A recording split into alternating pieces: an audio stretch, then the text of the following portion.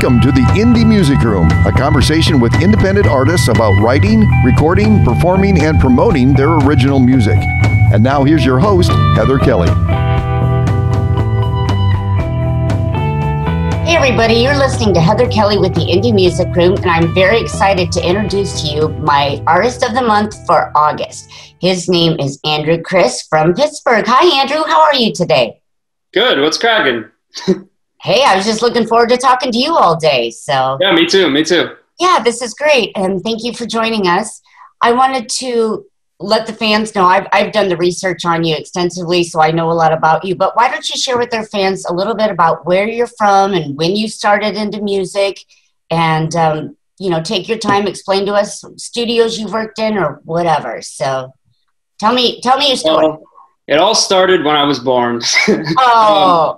I was born in Scranton, actually. I was the only person in my family to be born in Scranton. They're all from like around New York City and everything. There was always like a little piano and a drum set and stuff that I would toy around with growing up. But then one day, one of my sisters wanted to go halves on a guitar with me. And by the time we got it, she didn't want a guitar anymore. So now I had a guitar. This guitar, actually, that we got from Walmart, a First Act. I love a good deal. Let me see it real quick. First Act. All right. Dusty Walmart guitar. There you go. Which I still use to record all the time, even though I have all these other guitars. There's something about just having a Walmart guitar. But anyway, the following year, there happened to be a guy by the name of Robbie Walsh that lived about a mile away from me. He played with Noel Redding, who was Jimi Hendrix's bassist in like the 90s, 2000s. Then he was on American Bandstand with Chubby Checker.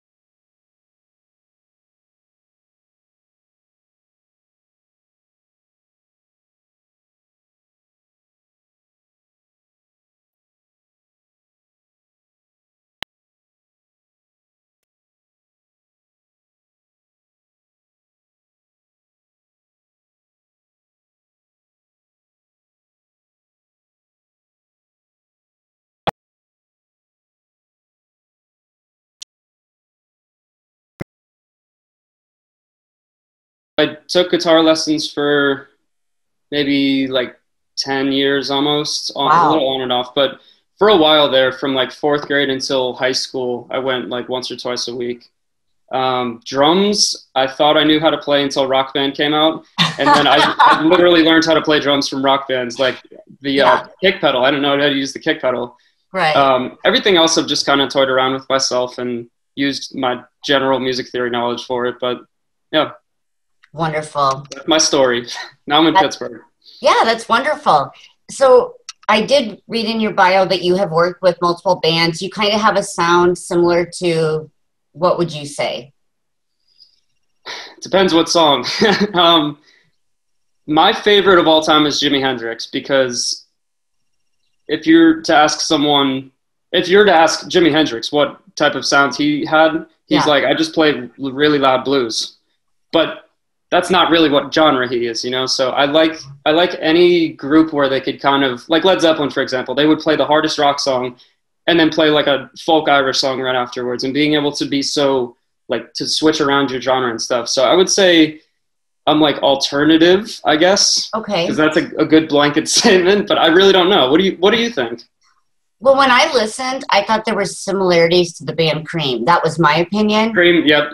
I don't know. That's just kind of where I was feeling. So. Cream. Oh, there you go. Yep. And you know what? I didn't even see that in the background, so I'm not cheating. That's what I thought you sounded like. Cream, Eric Clapton, Jimi Hendrix, David Gilmour, Pink Floyd. Yeah. All of them. When I was 9 years old, my dad showed me them, and I was like, this is what I want to do.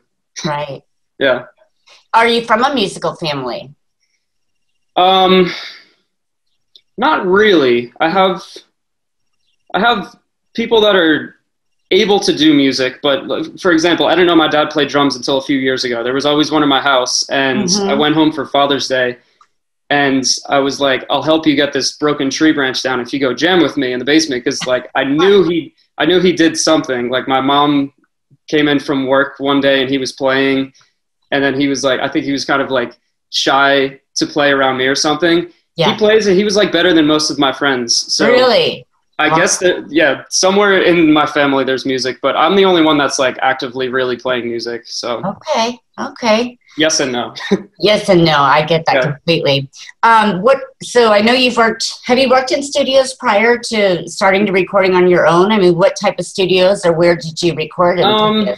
Well, I started recording just on this little 8-track console that was in my house since like 5th grade. My mom put on a battle of the bands, and that was like a thing that all the bands could use, but no one wanted to use it. So it just sat in my basement. I started with that. I would actually bring over friends that didn't play music whatsoever. And I'd say, pick a song, I'll do all the instruments, and I'm making you sing this song. And that became the thing to do in 8th grade. Right. 8th grade. That's pretty young. Yeah. So then when I got my hands on software, it was much easier to do.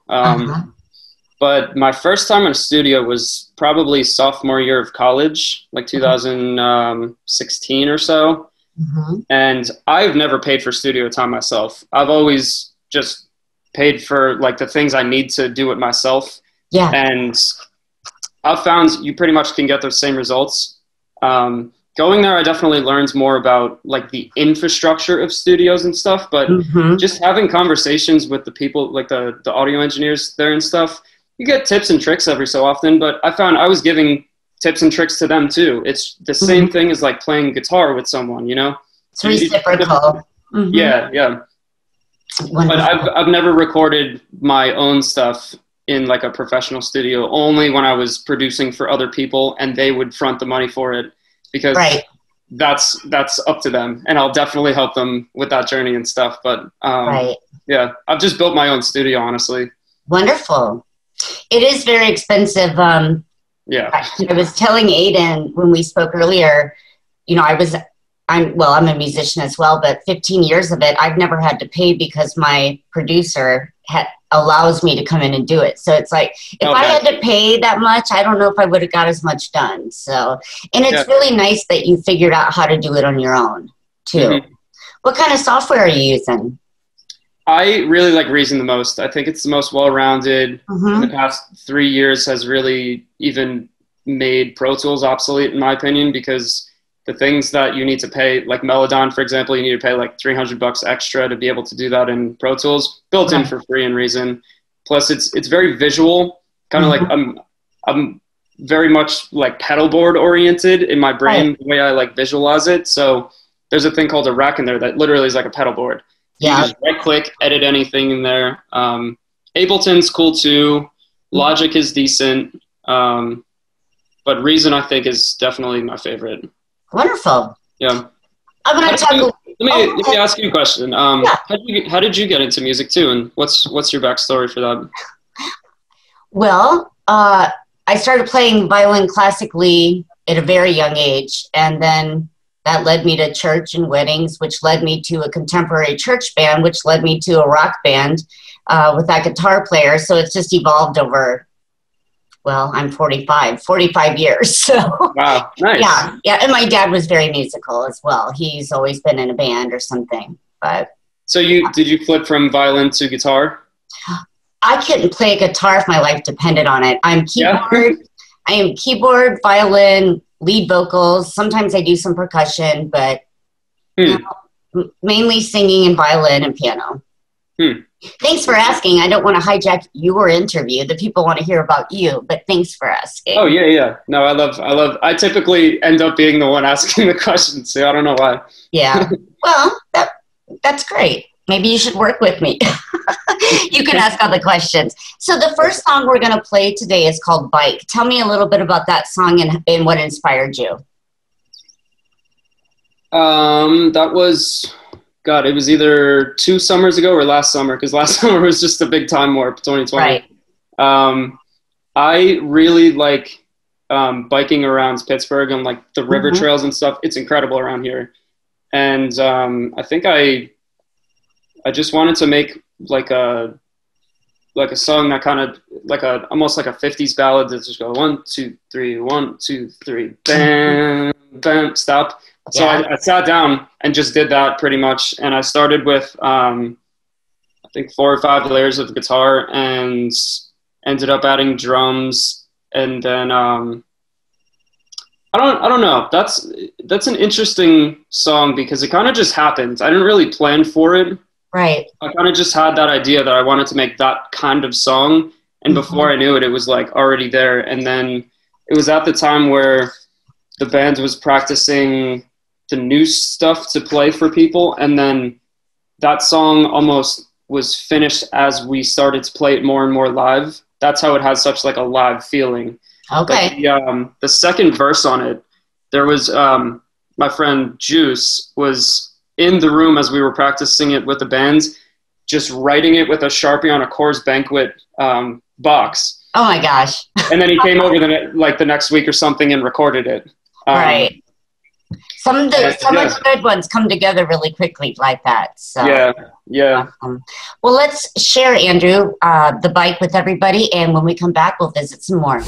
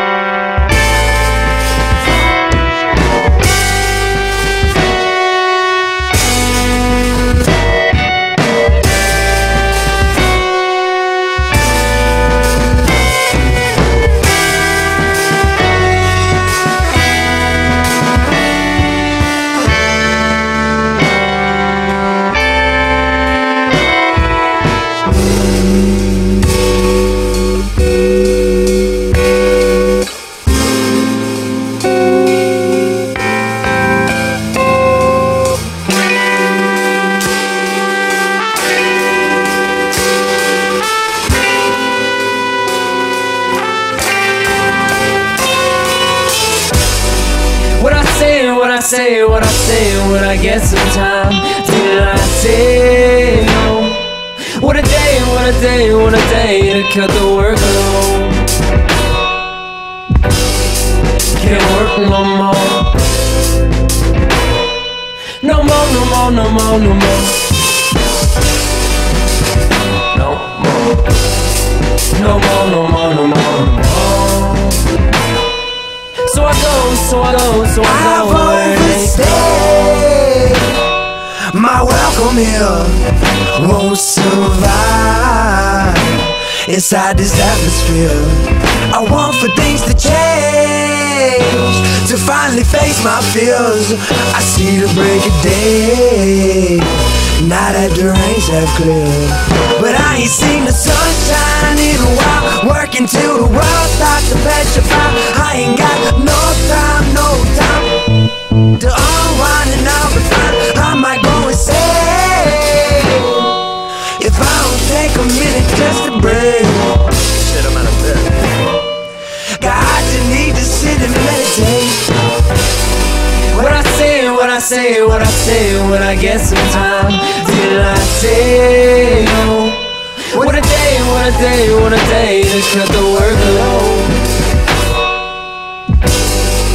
Can't work no more. Yeah. No more, no more, no more, no more. No more. No more, no more, no more, no more. So I go where they go. Searching for a gleam of light. till I found me one. Bigger grows my appetite. I've been shying from the sun, see, I just wanna run, I just need to breathe. I can't catch my breath, losing track of me. I might break before the day does. Can't remember what the way was. I've been living through a long night, for a long time.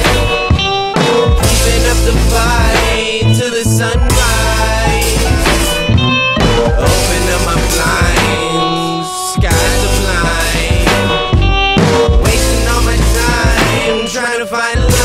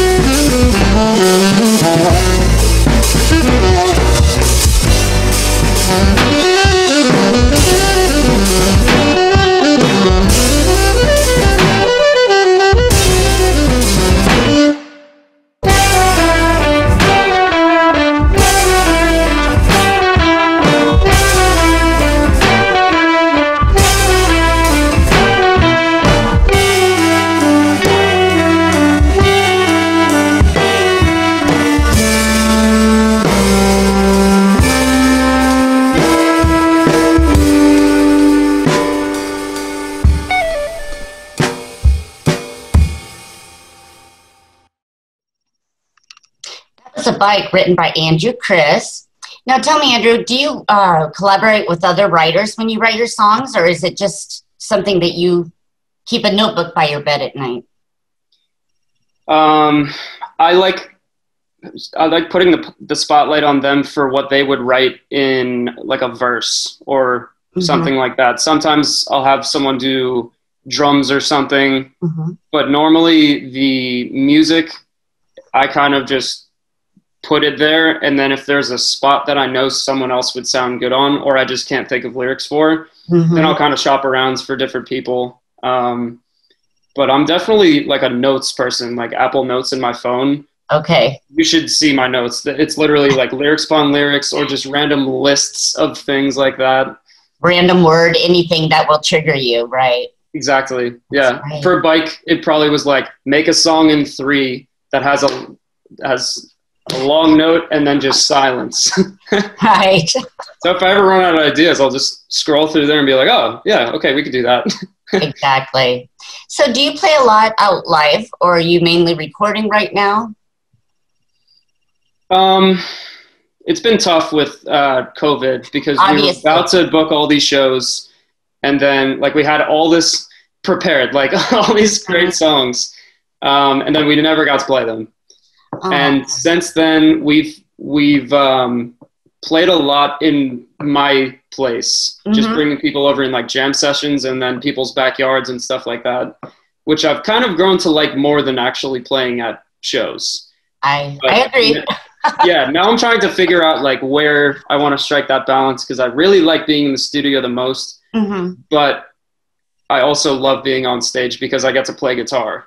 Right. And it's funny, a lot of people don't realize that I'm mostly a guitarist, but like for example, most people thought I was mainly a drummer, because I used to play in Isaiah Small's band as a drummer. People used to see us all over, and they didn't even know that I had my own music or played guitar at all. So when I play at shows, they come up to me and they're like, aren't you the drummer? Yeah. Exactly. But I really like in the studio, because all of the music I really like is very much like Led Zeppelin, studio-based, multi-tracking, stuff like that. I think it's just magical to like see it come together, and I just love spending my time doing that, you know? Well, I want to congratulate you, because July 9th, you had a new release called Floatin'. I did. Talk about that a little bit. That one is another one that kind of just came together. I was at my friend Jake's house, the Hazel Effect, and he has this little synth, like a Korg synth, that I just recorded all these little sketches and ideas, and we picked one. he added some drums on top of all the layers of synth. And I was just sitting in the back. I was like, can I record this right now? I think I have the hook. Yeah. And we had everything except the verse pretty much ready. And then we just kind of sat on it for 2 months, did some funky effects on it and stuff. But I really like the lyrics for that because they can mean a lot of different things. They're meta, but they're somehow specific. That I've really struggled with in the past to like really nail that down. But I think with Floatin', it's a good mix between happy, sad, particular, meta, summery, cold, daytime and night. Yeah. It's a great song. We're not going to share that one tonight because I'd like to point out some other ones that you've done previously that I've already listened to and I liked. The next song we're going to listen to is called Daydream. I like this one a lot. Tell me about this one. That's my favorite one on Studio Rat for sure. I couldn't even tell you how that one started, honestly, but I did whip out the acoustic for the first time in years. It's a really interesting chord progression because it's 2 major 7th chords, a step and a half apart, which really doesn't fit together whatsoever. But for that reason, when I probably started it as like a voice memo or something on my phone, just the sound of the relationship between those two things sounded really nice. And as I added to it, I thought of it as like the first note and then the second one's kind of up here. Just like how I don't know if this will make sense, but when you're daydreaming, you're kind of like up in the world and then you come back and then you go back up and stuff. So I try to pick something like that for each song. And then if I ever lose my track or whatever, I'll just think of that thing and then go back, you know? Yeah.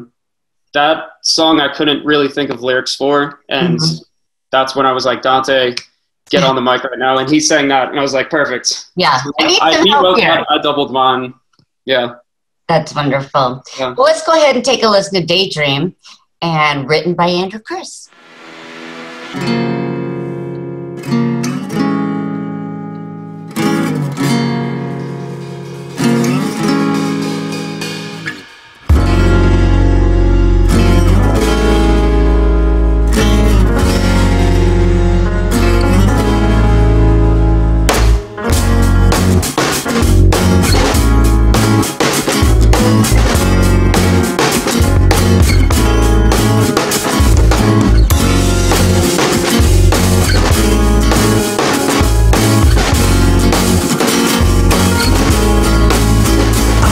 Daydreaming, I wonder where I'd be if I wasn't me. If this was not the place to be, I'm daydreaming. I wonder where I'd be if I wasn't me. If this was not the place I'd be, if I wasn't me. If this was not the place I would be.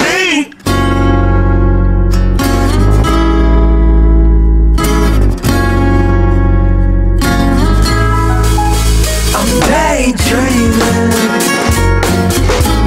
I wonder where I'd be if I wasn't me. If this was not the place I'd be. Dreaming, if I was somewhere else, if I was someone else, I'm out of my mind, I gotta get some help, yeah.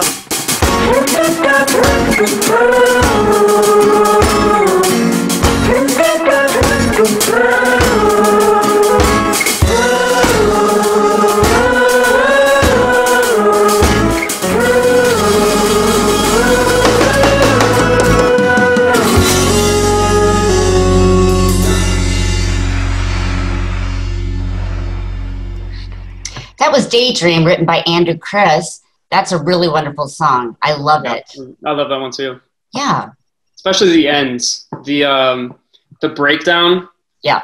I always love that part the most. And I had a rap over that part. I had a singing verse over that part because I was like, well, this is the opening, not the intro, because the intro is instrumental. This is like the first time you hear vocals on the album. I should probably have my voice on it. And after like months and months of trial and error, I ended up using a harmonica mic, and I just like hummed and rolled my tongue with a rotating speaker. And that's what that random noise is. I couldn't tell what that was, but now that you've explained it, I'll probably hear that all the time now. That's funny. Yeah. No, I used to do that to be annoying in like elementary school. I used to just be like, I'm sure your teachers loved you. oh yeah. Tell me a little bit. You have a podcast as well, right? I did. Yeah. Well, I still do. I haven't done an episode in a while, but. Okay. What is that about? Tell me a little bit about that. Well, 2020, there wasn't much to do, and I just had people over all the time, musicians and general people I wanted to talk to. And I did one just to kind of test it. And I really thought to myself, wow, this isn't just recording a conversation that is already probably happening. We got into like really interesting things by sitting down and just let's have a conversation, you know? Conversation. So, yeah. I'll probably do more. I've just been focused on a lot of other things since COVID has like been somewhat back to normal. This last year and a half has been a bust. I feel bad for the musicians not being able to perform. You know, have you guys ever thought about doing virtual shows? We did. Yeah, there was a period in early summer of last year. We did a lot of like Instagram live stuff and whatnot. It kind of got weird when people started charging money for those. Like, I get it, but at the same time, I think that's why it kind of died off because everyone wanted to make it like a paid thing. Profitable. Yeah. You're not the first musician I've heard say that. So, you know, everybody was on board because they thought it was a great idea. But then when people started, you know, charging, it kind of took the magic out of it. So, but we're starting to open it up again. Hopefully you can maybe decide where you want to start playing, if you want to keep up with the backyards or if you want to go on tour or something. Do you have any plans of that someday? Yeah, no, for sure. My main goal is to play Bonnaroo or something like that. I've never even been to a music festival, but I really just want to play Bonnaroo. We've been trying to look for shows in Pittsburgh, but it was so weird. The moment where people knew that this fall even would be open, right? All of the places were booked for the next like 6 months. It was really crazy. Yeah. So I think we're going to buy like a generator and make our own shows outdoors and bring the backyard to the city. I think people would love that. That's a great idea. That's a great idea. Yeah. And that would be the most fun for us. So. Oh, yeah. I kind of like the smaller, intimate groups. You know, they appreciate the music more. They actually listen than a crowded bar sometimes. Yeah. I totally agree with that. The last song we're going to talk about that you did, I enjoyed this one a lot, The Groove. The Groove. That one just got a little beat to it. So tell me about The Groove. So I actually do know every step of how this one came to be. This one was very intentional. I randomly found a song by Cream on YouTube that I've never heard before called Meet Me at the Bottom. Okay. Which they just recorded, I think, in like Stockholm or something. It's only a live. It was never a studio song. But the second I heard that, I just went to myself, okay, like this is not fair. It's not fair because they just played like 3 notes. It's just like boom, dun, boom, boom, boom. And I really liked that E, G, E thing. So I sat down. The guitar on that, I tried to get as angry sounding as Eric Clapton's, and he always says that he puts his mic far back from the speaker and turns it all the way up. Okay. So I use this 1949 Dan Electro amp. So like if you turn it on, it's already loud, but it's clean. Okay. As you turn it up, it barely gets louder, but it gets really distorted because it's all like old vacuum tubes and stuff. Crunchy? Does it get kind of... Yeah, it gets really like warm crunchy though. Okay. And that whole album, I was obsessed with different fuzzes and different tones with that. But the groove, there's 0 pedals on. And it's like the most disgusting sounds just with the amp turned all the way up. That's crazy. It was like the hottest day too, I remember. And my AC may have not been working or something like that. Or maybe I just opened up all the windows. I was like, let's just... let's go with it. Yeah. Mm-hmm. So then I had the entire instrumental, and then I went back and I wanted to sing kind of like Robert Plant meets Jack White meets Howlin' Wolf or something like that. Yeah. And randomly, one of my collaborators was jamming with us once, and he started singing. And I was like, you could sing like that, like raspy blues? Right. And I had no idea. None of us had any idea. So I was like, you're on this song. You're coming over next week and you're recording this. And he blew, like, I like his part way more than mine in that song. Uh-huh. Yeah, yeah. That's wonderful. Well, let's take a listen to the groove, and we'll be back with Andrew right after this.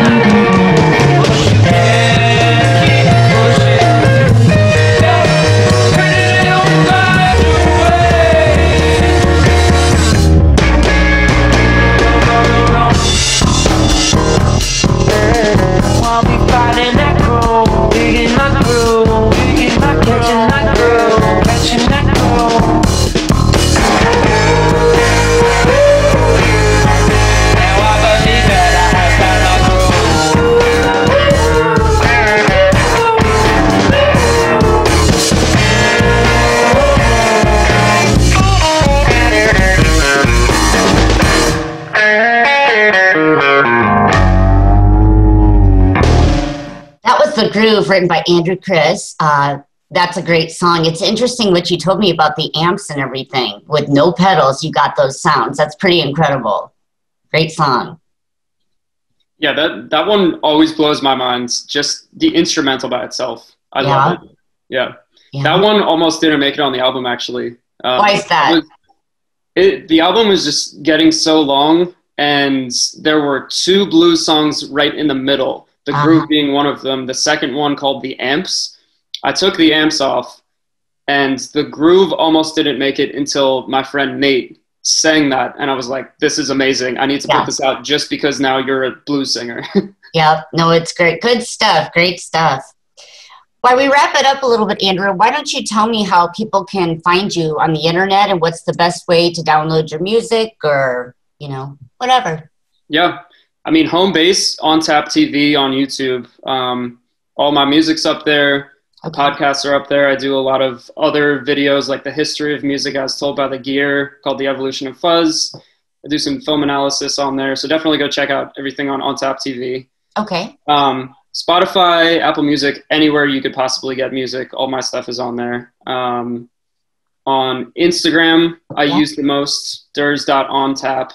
Which, by the way, I never chose the name Durs. That was in high school when I was applying for jobs. I put Durs in my Facebook so colleges wouldn't find me. Yeah. So people started calling me that. And that's my tag on Twitter, everything, durs.ontap. That's great. Yep. Wonderful. Let's see. I've got one more thing here. What is the name of your podcast? Just so people know. What's the name of it again? Tap Talk. Top Talk? Okay, great. Tap. T-A-P. Oh, talk. Tap. Okay, I thought you were saying Tap Talk. Yeah, like on tap. Okay. Tap Talk. I got that. So I'll tell you what we'll do is we will share all of our links on our website so people can contact you. How about booking information? Should somebody want to book you guys? Yep. AndrewChrisMusic@gmail.com, or I'll most likely see it even more if you just DM me on Insta, but Gmail's there, Insta's there. Okay. Meet me at the Point in Pittsburgh. I'm usually there on my bike, so. Wonderful. Again, that first song was great. Well, everybody, I want to thank you for tuning in and listening to Andrew Chris this month for August. It's been a privilege to meet you and talk to you about your gifts, because you're multifaceted in many ways. So great job. Keep up the good work. Anytime you get new music, send it my way, and I'll make sure to share it on our page. Thanks. I really appreciate you having me on and everything. It was so great to talk to you. It's been a pleasure. We'll talk to you soon. Everybody, thank you and have a good night. You've been listening to the Indie Music Room with Heather Kelly. Be sure to listen every Saturday and Sunday right here on FortDodgeRadio.com and subscribe for all our past and upcoming shows. The Indie Music Room is a production of FortDodgeRadio.com.